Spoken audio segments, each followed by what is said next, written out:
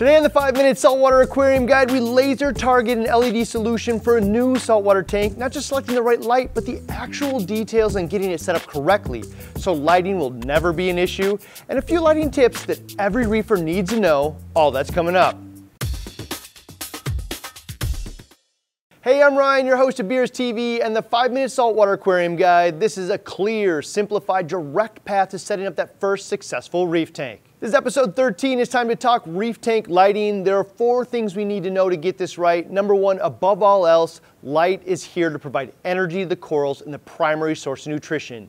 Every discussion about reef lighting should start with optimal health for the corals. Second, and just short of that, is the reason we own saltwater aquariums. It's because we want them to look cool, so the light needs to make the tank and corals look awesome with ideal coloration.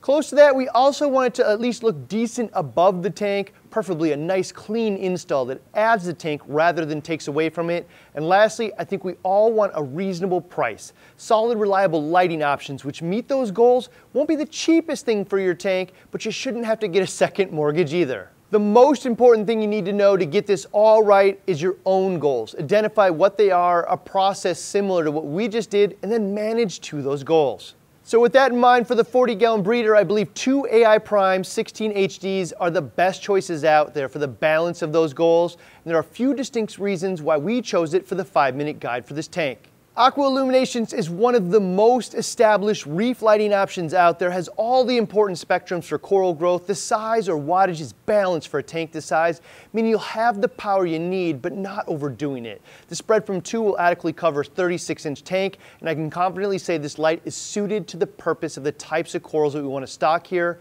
Also upgradable down the road if you want to add more pucks and space them closer for more advanced corals. The spectrum the AI Prime puts out also highlights the coral's natural fluorescence really well and produces a high contrast, visually interesting tank.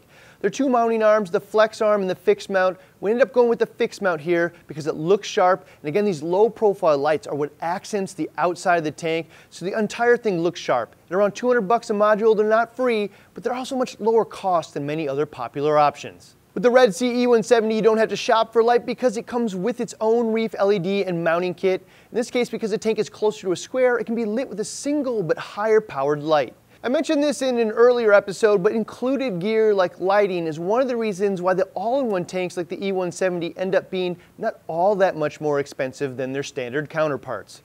The easiest way to set up lights like the Reef LED and AI Prime is to listen to those reefers who've come before you and already learned the hard way. In this case, I'll just give you the exact settings for the spectrum and intensity that I would use for both the Red Sea and AI Primes. In this case, tune these specific tanks for the type of corals that we're going to be adding to the tank. If you tune these lights to these settings in about a 10-hour light cycle, lighting will not be a challenge on these tanks. Blues are often one of the dominant lights here because that's the spectrum peak that matters the most to the corals. Add in white until it looks good to the eye. I'd be careful with the reds and greens because they can end up unnaturally high. In most cases, no more than 20%, but that depends on the light. Notice the photo period ramps down on both ends. That's not because the corals require that gradual change, but done so you can see the tank longer at lower intensities, even some cool visual effects like dusk or moonlights.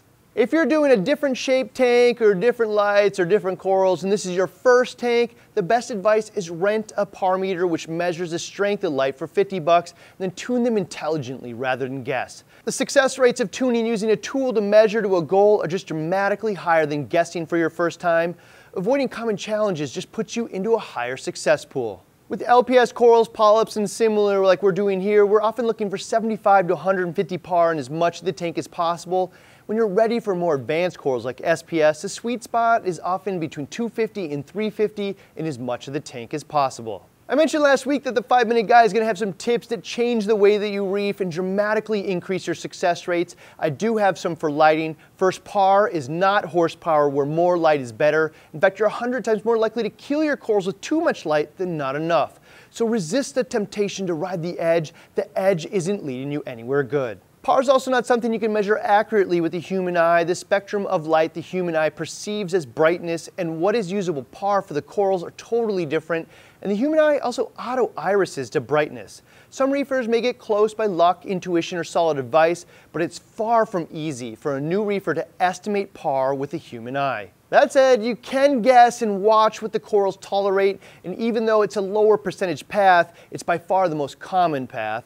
If the light is too bright or the PAR too strong, the corals will shrink up and retract tissue to protect themselves from the intense light. Best advice here is just start low and work your way up, not the other way. If you don't have enough light, the corals will get puffy, stretch out, reach, or expand themselves to try to create more surface area to capture more light. If you only hear one thing today, let it be this, because it will help you more than anything else. My good friend Victor at Worldwide Corals once said to me, corals are amazingly adaptive creatures and will adapt to almost any of our mistakes if you just let them be. That means you don't have to get this perfect to be successful, but you do have to resist the temptation to flip the sliders on your LED app all the time.